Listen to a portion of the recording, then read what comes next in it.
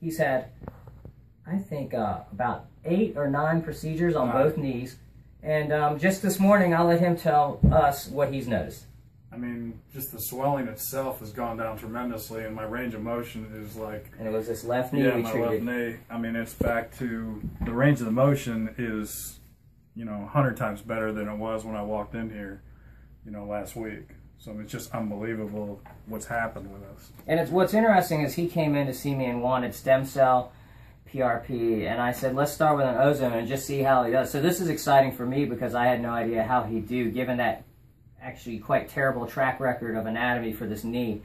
I wasn't encouraged that you would do well, but this about the, you know, I just can't get over how much of a difference. Just the first day or two was a little tough, but after that, I mean, it was unbelievable how this worked out. Well, good. We'll keep at it, but thanks for sharing with us. No, thanks so much.